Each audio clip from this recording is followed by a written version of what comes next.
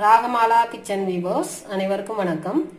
இன்னைக்கு நம்ம சேனல்ல பார்க்க போறது பாத்தீங்கன்னா நல்ல வயிற்று கடுப்பு இந்த மாதிரி உடல் சூட்டை தணிக்கக்கூடியது, பெண்களுக்கு கர்ப்பப்பையை பாதுகாக்கக்கூடிய ரொம்ப உன்னதமான ஒரு பொருள் என்னன்னா வாழைப்பூ.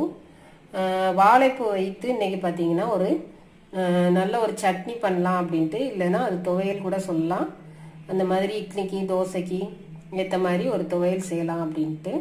இதுக்கு பார்த்தீங்கன்னா நான் ஒரு வாழைப்பூ வந்து நல்லா கல்லம்லாம் எடுத்துட்டு நரம்பெல்லாம் எடுத்துட்டு நல்லா க்ளீன் பண்ணி வச்சுருக்கேன்.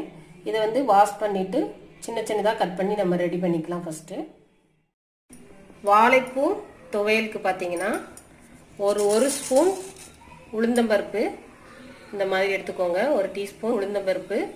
தொலிப்பருப்பாக இருந்தால் ரொம்ப நல்லா டேஸ்ட் இருக்கும், இல்லைன்னா நம்மளுடைய முழு உளுந்தம்பருப்பு கூட சேர்த்துக்கலாம். அது கொஞ்சம் பொரியட்டும். இதில் பார்த்தீங்கன்னா ஒரு ஸ்பூன் கடலை பருப்பு நல்லா பொரிய விட்டுறலாம். நான் இதில் வந்து ஒரு குழிக்கரண்டி எண்ணெய் விட்டுருக்கேன். நல்லெண்ணெயாக இருந்தால் ரொம்ப நல்லது, கடலெண்ணெய் சேர்க்கனாலும் சேர்த்துக்கலாம். ஒரு 8 காஞ்ச மிளகாய் காரத்துக்கு ஏற்ற மாதிரி. ஒரு அரை ஸ்பூன் மட்டும் சீரகம் சேர்த்துக்கோங்க, நல்லா ஒரு டேஸ்ட் இருக்கும். கடலைப்பருப்பு காஞ்ச மிளகாலாம் கொஞ்சம் பொரிய ஆரம்பிச்சிச்சு. ஒரு 100 கிராம் சின்ன வெங்காயம், ஒரு 10 பல் பூண்டு சேர்த்துடலாம். வெங்காயம் கொஞ்சம் நல்லா செவக்க நல்லா வேகணும். எண்ணெயிலே பார்த்தீங்கன்னா வெங்காயம் ஓரளவு வதங்கிடுச்சு. 2 தக்காளி பெரிய தக்காளியாக கட் பண்ணி போட்டிருக்கேன்.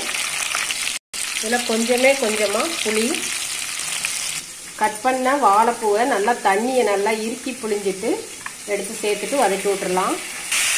வாழைப்பூ பார்த்தீங்கன்னா நல்லா தண்ணி இல்லாமல் நல்லா சுருளை வதங்கிடணும். ஒரு சொட்டு தண்ணி கூட இல்லாமல் நல்லா வதங்கிடணும். அதுக்கப்புறம் தான் நம்ம துவையல் அரைக்க முடியும். அது மாதிரி வதக்கிடலாம். நம்ம மூடியெல்லாம் போட தேவையில்லை, அப்படியே வதக்கி விட வேண்டியதான்.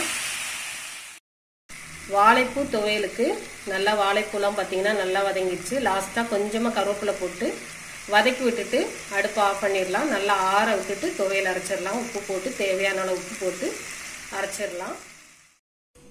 அருமையான வாழைப்பூ துவையல் வந்து ரெடி ஆயிடுச்சு. நிச்சயமாக உங்கள் வீட்டில் பார்த்தீங்கன்னா இது என்ன துவையல்னு நீங்கள் சொல்லாமலே கொடுத்தா அவங்களால கண்டுபிடிக்கவே முடியாது. அந்த அளவு ஒரு டேஸ்டான துவையலாக இருக்குது. இது நல்ல ஒரு டேஸ்ட்டு நல்லா இருக்குது. சப்பாத்தி இட்லியோட தோசையோட இந்த துவையல் சாப்பிட்லாம். அதோட தயிர் சாதத்தோடு வச்சு சாப்பிட்றதுக்கும் ரொம்ப டேஸ்டியாக இருக்கும். வாழைப்பூ பார்த்தீங்கன்னா நீங்கள் வந்து ஃபஸ்ட்டு ஒரு 3 இதழ்கள் மட்டும் எடுத்து நீங்கள் அந்த பூவை நீங்கள் யூஸ் பண்ண வேண்டாம். கொஞ்சம் வெள்ளையாக இருக்கிற பார்ட்டை மட்டும் நீங்கள் எடுத்து யூஸ் பண்ணிங்கன்னா கசப்பு சுத்தமாக இல்லவே இல்லை.